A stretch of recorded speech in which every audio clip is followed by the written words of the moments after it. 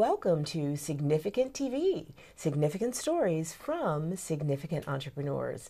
And I'm your host, Fran McNeil, and joining me in the studio today is William Feggins, and he is with the Divine Insurance Group, LLC. Welcome, William. How are you today? Thank you, Fran, for having me here. I'm doing great. Oh, great, great. It is a pleasure to have you here. I know we were talking off camera that you do a lot of travel between New York and D.C. and Philadelphia. So I feel like quite special that I've got you here in the seat. So thank you again. Yeah. Oh, it's my pleasure. Well, I love to always find out, this is Significant TV, what sort of got people interested in being an entrepreneur. And you shared with me earlier that you're a serial entrepreneur. So for you, what was that significant moment that had you say, you know what, I am going to have my own business one day? You know, I was working down at the Philadelphia Marriott in the early 2000s, and a lot of entrepreneurs came in, and they were small business or medium-sized business owners. And as I was helping the system, and I was a bellman, I said, you know, I'm going to do that one day. I'm going to be an entrepreneur. And I decided to give insurance services a try in the financial markets, and I'm glad I did. And I jumped in, and within a month or two, I resigned. And you resigned from being a bellman. Right. Okay, okay. Because I was concerned that you would resign. Okay, go ahead. Right. Go ahead. And I decided to give it a chance, take a risk, and help people in my community. Wow. And I'm sure glad I did. Wow, that is a powerful story. So when you were a bellman, you were actually going through college as well, right? Correct. Okay. Where'd you go to college? I went to DeVry University, community college, and presently right now I'm attaining college classes at Harvard Business School at one of their executive educational programs. Congratulations. But it wasn't just there. You know, at college, I wanted to be a business owner. You know, I didn't want to work in the hospitality industry. I wanted to make sure that I could just jump out of that industry and jump into something I have passion about, and that's helping people. So I was glad to jump in the insurance services and work with seniors and work with younger people my age and helping insure them and helping educate them in different institutions like churches or community events, and really being an advocate to my community. So the blessing was to give back from the knowledge that I had, the teachers and role models that I looked up to, and educating myself about business, entrepreneurship, business ownership. Right. And I had to think about, what can I pass down? What can I inherit? You know, and I think that was a main thing that I wanted to do. And I'm so glad I did, because now I'm able to inherit, to pass something back down to my heirs. A few things as I was listening, and of course I've done some research on your business. Your business is called Divine Insurance Group, LLC. Why that name?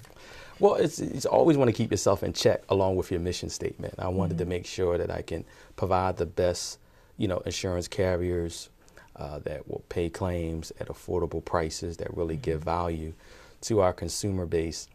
And I wanted to make sure that, you know, I will be out there, you know, in the field, in the streets, seeing clients. You know, I'm not just on conference calls or just managing agents. I want to make sure that, you know, I'm out there too. I'm out there seeing clients. I practice what I preach. And I'm able to understand the products and services that are new to the industry. A lot of carriers, a lot of marketing companies are really marketing to the seniors or to customer base, and it may not be the best product, or maybe it's overpriced, or may not have the best value. So I did my research. Okay. We found the best value for the agent, you know, and also for the client as well, for the products and services that we offer. Good.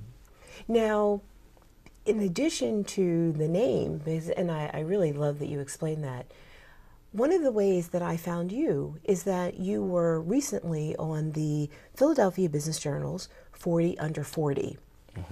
And several times, just in this conversation, you've identified for your age, within this age group.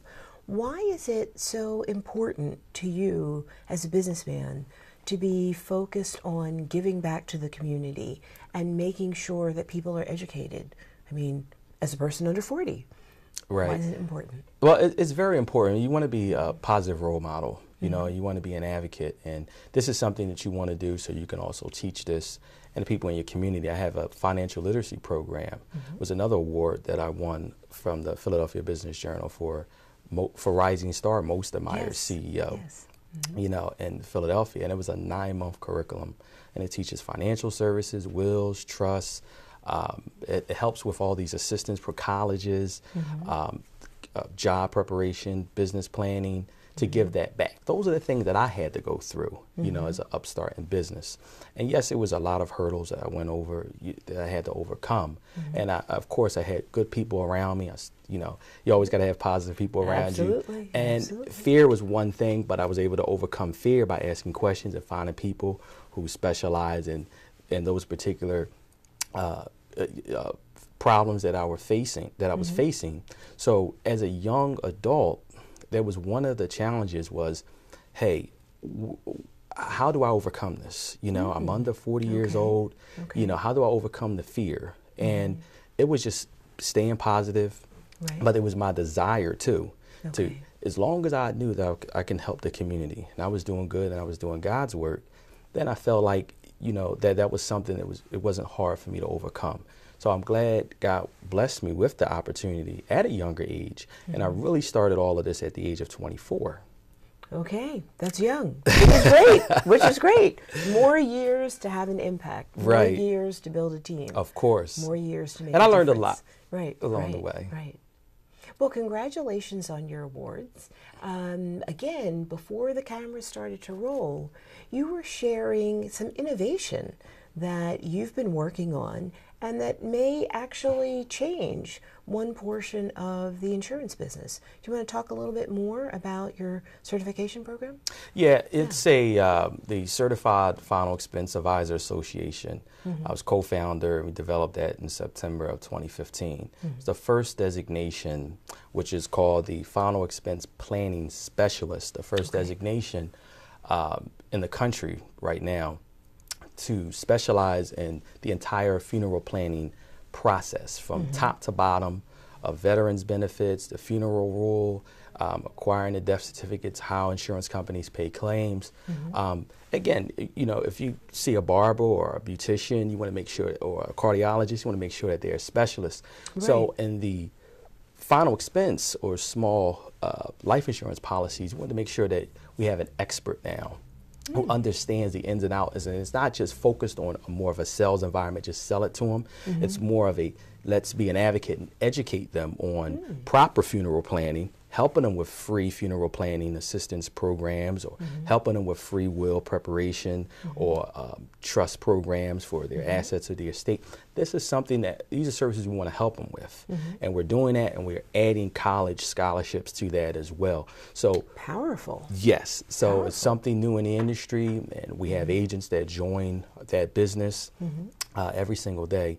And now in the whole country, we have CFEA's, FEPS's Final Expense Planning Specialists in the whole country that are certified, you know, with their certificates, and they could go out and they're online at various websites. They can look them up, just like Yelp, on agentreview.net.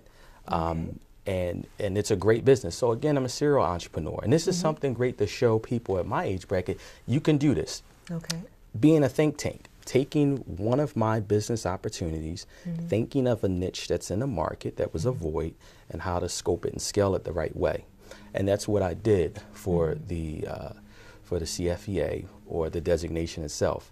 We're waiting right now for a psychonutrition through a joint task analysis to get it accredited, just like the CPA or the CFP right now. So we're in pending position to do that as well. So it's not just a certificate, but it's an actual school too as well. I love the focus on education. I love the focus on community and making a difference. Share with me a story where you made a difference in someone's life by being a business person. Well, you could just take any family. I mean, I have multiple families, and I still write business myself, and I have a huge network of clients. So sometimes clients do pass away, or their heirs may pass away, children, and fortunately we had a death in Philadelphia, and it was a younger teenager, and the tragedy happened, and good thing that they had a few $100,000 in term that I wrote up for that child, and it feels good to bring back a check to that family. And you can see the emotion behind it. Sure. Bringing them a check, back to them for a big amount, helping them with the entire funeral preparation, helping them with the death claim, helping them with, of receiving that money and giving it back to the family. The expression that I get from that brings joy to me, what I've done and educated that family on understanding the value of insurance, life insurance itself. Absolutely. So being an advocate, educating people, doing God's work was something that was the best thing that I could ever do for myself. And also showing my agents, the same thing as well. So that's wonderful.